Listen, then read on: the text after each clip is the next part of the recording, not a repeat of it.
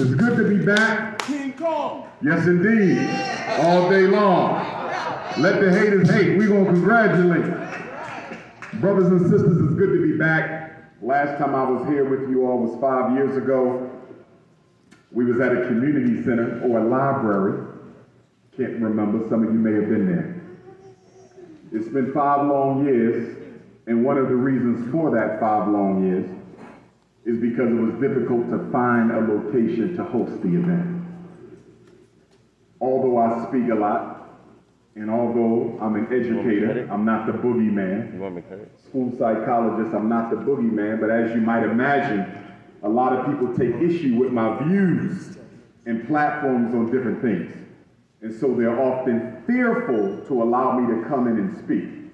Nothing ever comes of it, but just the hype of the negativity that surrounds Dr. Umar is sometimes too much for some brothers and sisters to allow me to use their space. That's one of the reasons you rarely see me speak at a public school or charter school, although I'm a principal and a school psychologist. And that is because my message, some of which you're going to hear about today for all my parents who are here with the beautiful children, my message is one that exposes the misdeeds of the public school, the charter school, the parochial school, the independent school. But with all that being said, it doesn't really make a difference to me because I have to do the work regardless. A lot of people ask me, they say, Dr. Umar, what keeps you keeping on through the sabotage, in the hate, in the slander, in the gossip? What keeps you keeping on? And I would answer that by saying, my self-belief that I was born to do this work. Some people come to black consciousness for a lot of different reasons. Some come because the white man pulled the chair out from under them and they fell on the floor. And so they embrace black consciousness as a reaction to being rejected by the white power structure. And these types of Negroes are dangerous because if you only came home because the white man rejected you, if he sends you another invitation, you might go back to him. Other brothers and sisters come to consciousness because their economic situation bellied out from under them. Others come to consciousness as a result of going through the stripes and struggles of being on the streets, which is fine. Others come to consciousness as a result of being around other conscious brothers and sisters. Nothing wrong with that either. But for me, I came to it as a child, 4th grade, Meade Elementary School, North Philadelphia, and I never left. So the degrees never changed me because ever since I was 9, I believe I was meant to play a role in the liberation of African people. And when I found out I was related to Frederick Douglass around the 6th grade, that solidified that for me. And when in the 3rd grade, I decided to be a psychologist. So 3rd grade psychologist, 4th and 5th Black History class, 6th grade Frederick Douglass. So by the time I left elementary school, I knew what I would be doing with my life. That's my path. So money can't change me, degrees can't change me. Hoteppers can't change me, haters can't change me. I'm here to stay. I'm real. Which is why I don't go around trying to prove that. I don't go around trying to prove that, Las Vegas, because I believe if I just do the work, you'll see it. I regularly get brothers and sisters who come up to me and say, Dr. Umar, I owe you an apology.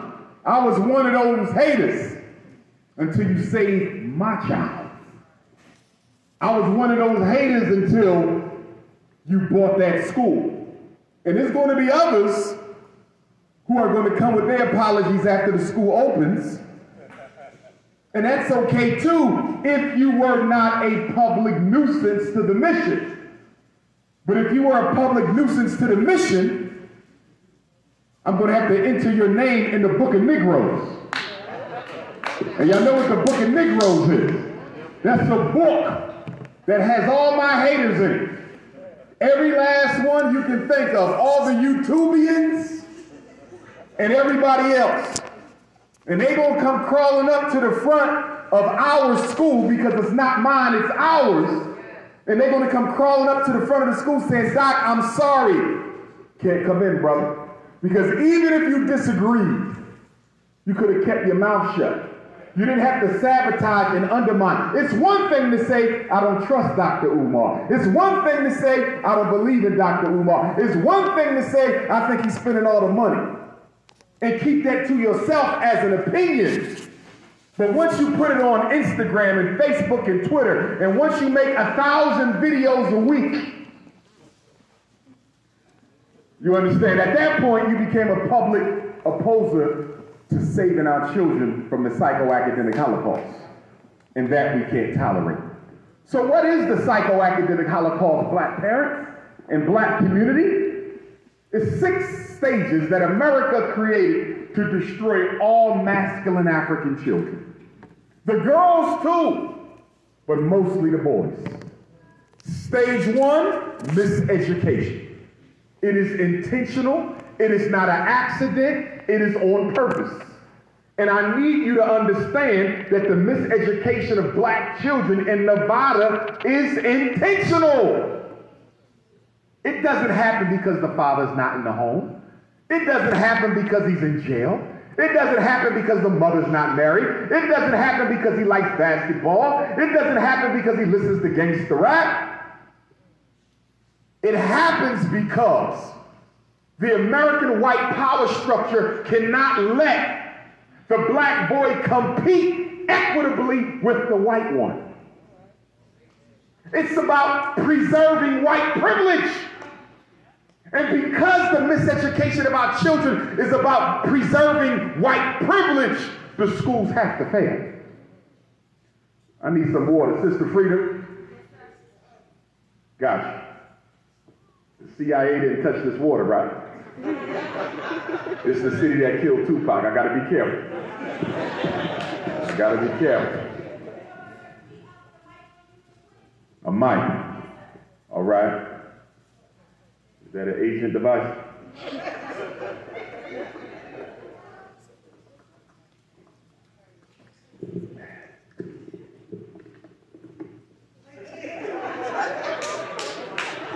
With flavor-enhancing minerals. Yeah, that's the shit y'all put in Khalid after Muhammad drink too. But I'm ready when you are. But brothers and sisters, the miseducation preserves the white privilege. I need you to get that. Which is to say, as long as we let our kids get educated by white folks or their curriculum, we'll never catch up. Because your enemy is never going to prepare you in the art of taking their power and domination away from you. That's never going to happen. So until we build our own schools for our own children, our babies will always be a step behind theirs. Protecting white privilege. That's why 90% of America's teachers are white women. The white woman plays a very important role in the destruction of black male masculinity because her job is to psychologically disarm the victim. The white woman's job is to psychologically disarm the black male child, to make him think she's an ally. They use her to do the same thing with adult black males. Charles Barkley's wife and Jalen Rose's wife and all these other ones. To psychologically disarm you and also economically neutralize you. Because a black millionaire with a white woman will never use those dollars for revolutionary purposes.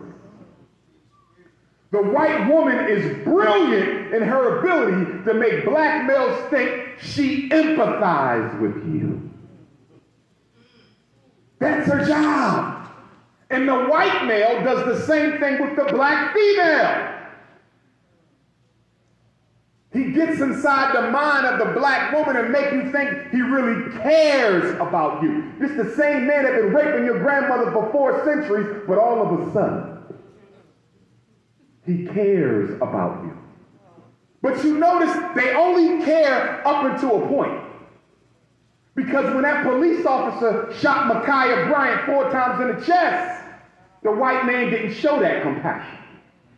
He only shows it when he's in a one-on-one situation with you. If you notice, white folks never organize to save black folks. They only verbally empathize with black folks.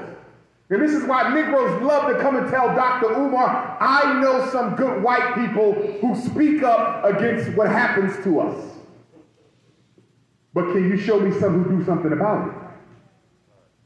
It's not the words, it's the actions. We get brainwashed because a white person will come here and give you 2 hours of white supremacy and say, I understand black folks, and then drive his privileged white ass back home to a gated community in the suburb, and if he sees anything black outside of his house at night, won't hesitate to dial 911 12 hours after he told you how much he loves black folks. White people are masters of mental manipulation, but let me not give them too much credit. Let me not give your oppressor too much credit, because if you were not still in love with him, it would be difficult for him to manipulate you. It is your desire to be accepted by your oppressor that makes it difficult for you to do anything about the oppression. So let's get back to these 6 stages in the psychoacademic Holocaust. So they miseducate the black kids on purpose. The white woman's job, psychological disarmament. And then after they miseducate the black kids, they then come with the special education. Now, black parents, I'm a little angry at you guys. I've been looking at some of the Las Vegas special ed numbers, and they're very high for black children. You parents in here are screwing up by letting these white folks evaluate our children. Stop doing it.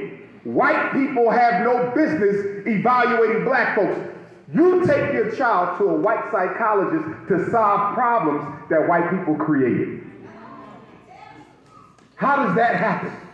How does that work?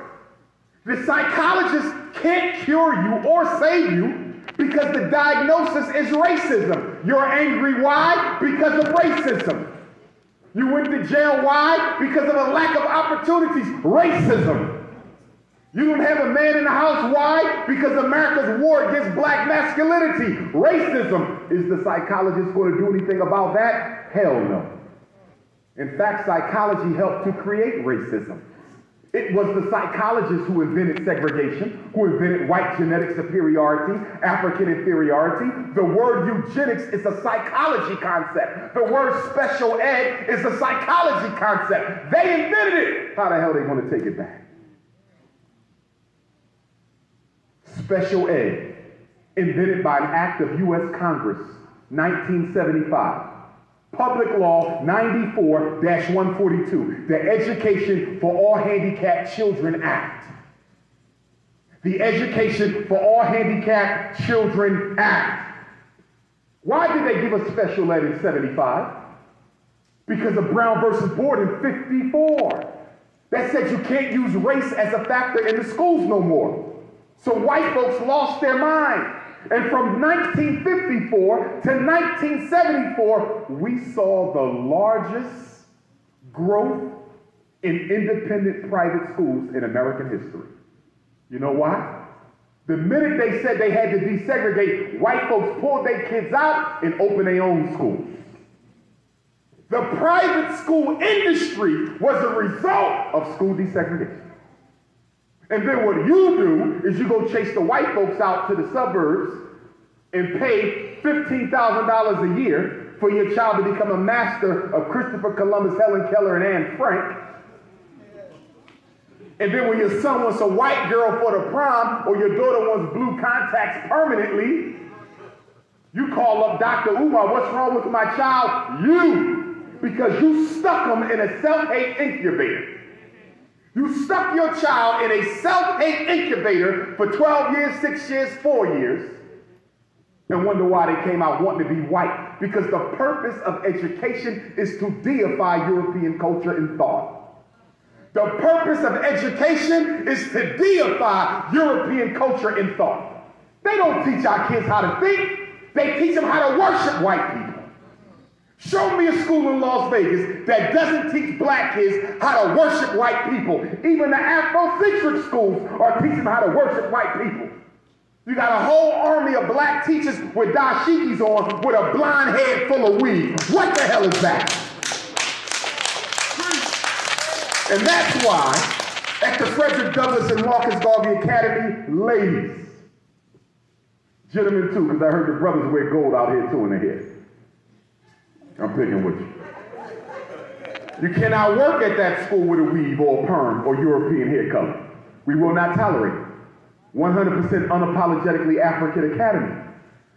Because before you can change anything else about the black child or mind, you have to change the way they think about themselves. Michelle Obama, Condoleezza Rice, these are good examples of black women, well-educated, successful according to European standards, a total failure by African cultural standards.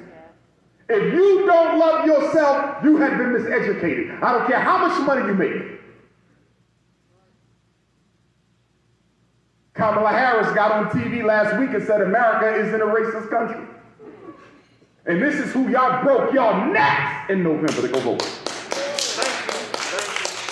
You were standing up in a hot Nevada sun, 300 degrees. We want Senator Kamala. Throat was dry, funky, deodorant and ran down. I'm exercising my right to vote. Negroes love to tell you how much they exercise their right to vote. That's my right to vote. Okay, but why haven't you exercised your right to build your children their own schools yet? Yeah. Why haven't you exercised your right to build a black hospital in Nevada? Why haven't you exercised your right to build a black bank, a black supermarket, a black shipping line, a black manufacturing industry? What about those rights? You know why we love to vote? It requires no sacrifice of time or money. You know why you like to pray? It requires no sacrifice of time or money. You know why you like to march or protest? It requires almost no sacrifice of time and no sacrifice of money. Negroes think you're fighting to be free as long as you don't use no money. And I'm here to tell you that until you organize your dollars for liberation, there will never be no black power. See, Chinese power is founded on the Chinese dollar. Jewish power is founded on the Jewish dollar. Italian, East Indian, Arab, their power is founded on the foundation of their dollar. We want black power without an organized black dollar. You'll never get that. Why is Joe Biden ignoring black folks? Because Joe Biden can ignore black folks because you're the only people in America who vote just because you have a right to do it. You're the only people in America who vote because the Negro bourgeoisie tells you to. You're the only people in America who vote without first getting some campaign pledges before you cast that vote. You have to change the way you function. I'm in total support of a no vote for black people this coming president's election. Show them the power by not giving it to them.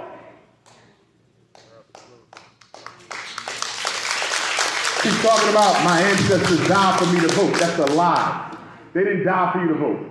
They died for you to get free. Voting was the strategy and tactic in their lifetime that they felt would most likely lead to the freedom. Stop confusing goals with tactics. Nonviolence for Dr. King was a tactic. By any means necessary for Malcolm was a tactic. You don't predetermine tactics. Tactics are determined based upon the circumstances of the battlefield. If being nonviolent going to win us something, we'll be nonviolent. If being violent is going to win us something, we'll be violent. Stop making tactics the goals. The goals have nothing to do with the tactics. The goal is liberation. But let's be honest, most black people don't really want to be free because freedom requires responsibility. Black men, we really got to ask ourselves collectively, are we ready for the white man to take back his welfare, his Section 8 housing, his food stamps, his medical care? Because the white man can roll up on us at any minute and say, black man, you say, we are undermining your masculinity by giving your woman all these free handouts. We want to take them back and leave the hood. And that means we as black men got to step up and fulfill what the white man took away. We got to be willing to do that. But let us be honest. If the white man left Las Vegas today, a group of Negroes will go get him and bring him back tomorrow. That's how much we love white folks. We are in love with white people. Oh, yes, we are. Are you aware we're the only people in the world who got freedom without fighting their oppressor to get it? You're the only people in the world who got freedom without fighting your oppressor in direct confrontation. You got your freedom by fighting with your oppressor. You fought with Abraham Lincoln against the Confederates. You never fought Abraham Lincoln. I want you to understand this. It's what you call the Great Compromise of 1865, as I call it.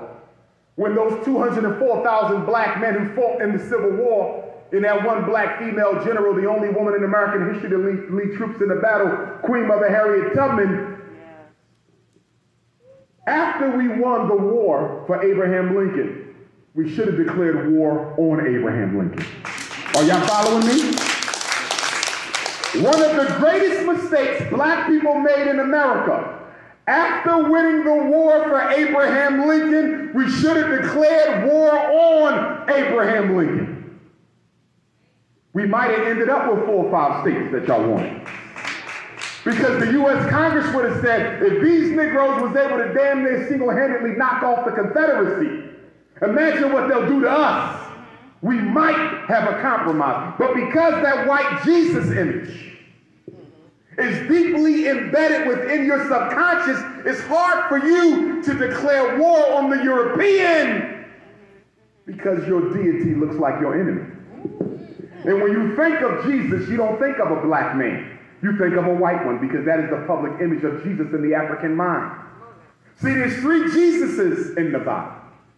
Or excuse me, 2. There's Jesus Christ and Jesus Cracker. Some of you worship Jesus Christ. Some of you worship Jesus Cracker. And I want to make sure you understand the difference. Jesus Christ was born in the manger. Jesus Christ was born in the cave in Ethiopia. Jesus Cracker was born in the manger in Bethlehem. Jesus Christ was blue, black, purple. Jesus Cracker was a white man with blue eyes.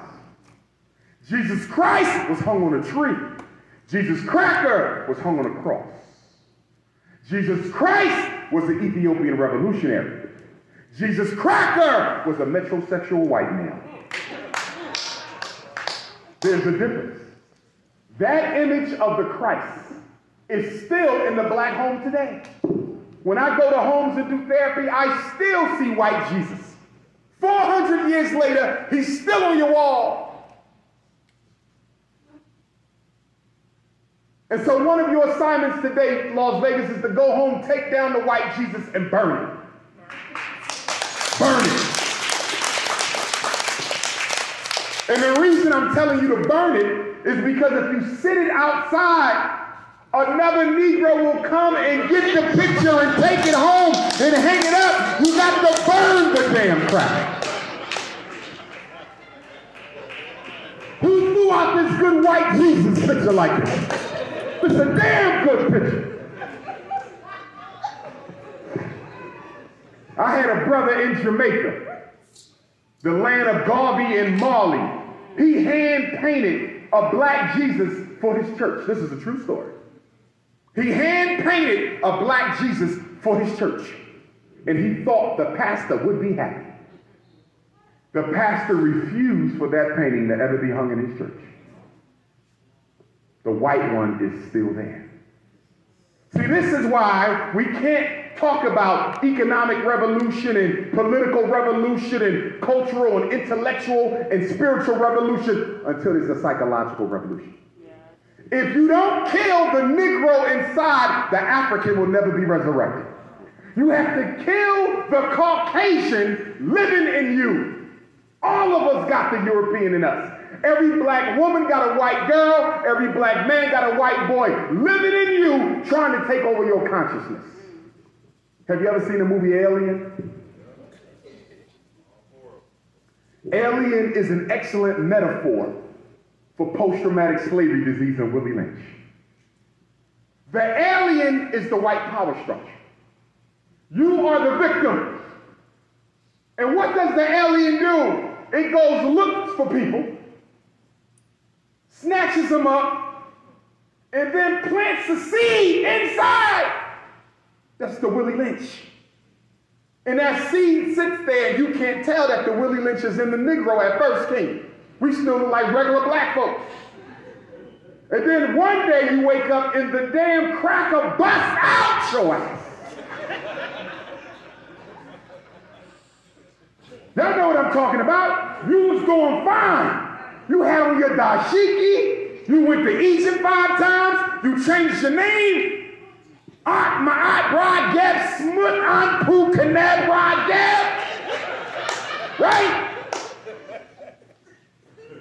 Ashanti cheesesteak, French toast, frankincense, green smoothie. Right? And then one day, that cracker busts out you and you ain't never been the same since. But here's the most important lesson about the alien.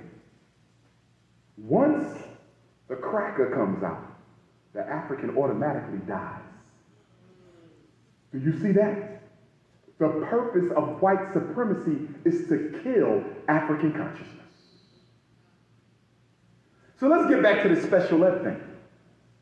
All my parents in here, I want to give you 10 rules for the schools. And of course, you're going to get my book today so you can get all the other rules that you need. 550 pages. You're going to be reading all summer long.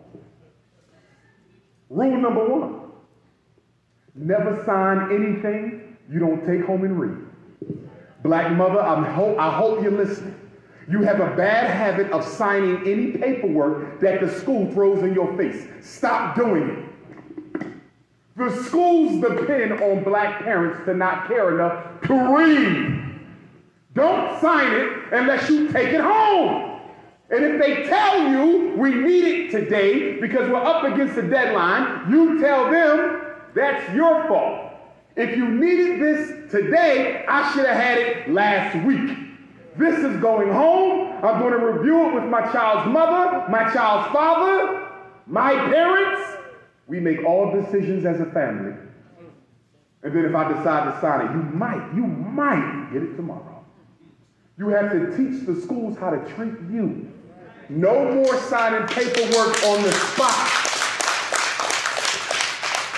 That's number 1. Don't sign nothing at the school. Take it home. Number 2, never, and I'm just grabbing my towel. Number 2, where I'll put you. There we go. Number 2, never sign a release of information form. I hope you're listening, parents. Never sign a release of information form. What is the release of information? It is a form you sign giving the school permission to go behind your back and talk to any professionals that work with your family or child. Why would a black parent give white people permission to talk about your child behind your back without your knowledge?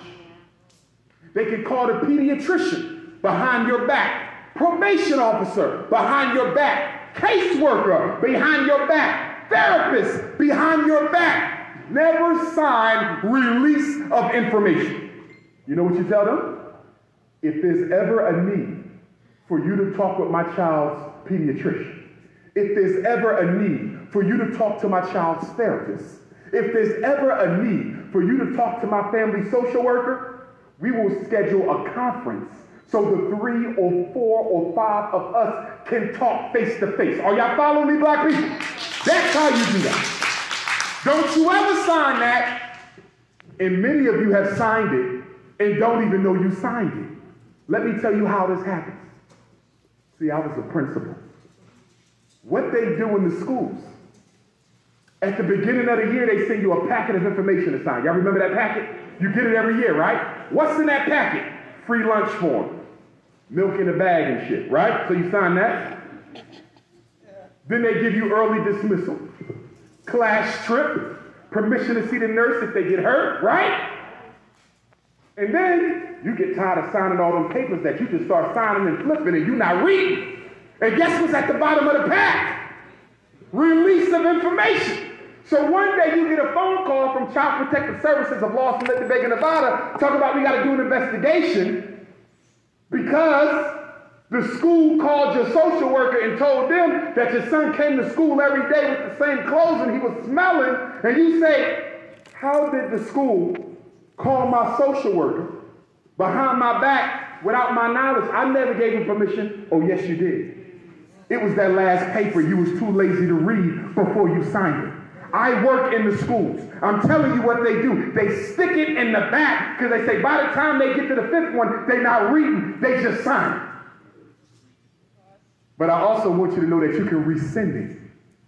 All you have to do is write a letter and say, I am rescinding the release of information. From this day forward, you have no legal right to contact any professional service providers for my family or child. I need you to understand that you can rescind anything you give to the school. Did y'all hear that? Guess what else you can rescind, black parents? And by the way, what I'm giving you is federal law. So whether you live in Nevada, California, Seattle, New York, Houston, everything I tell you today, you use wherever you go.